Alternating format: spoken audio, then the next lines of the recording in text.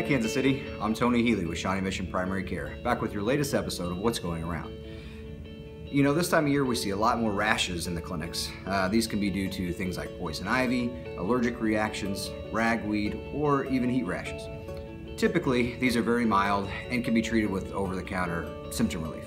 However, in some cases, the rashes can be diffuse, they can have severe symptoms like itching, burning, or it can even lead to secondary infections.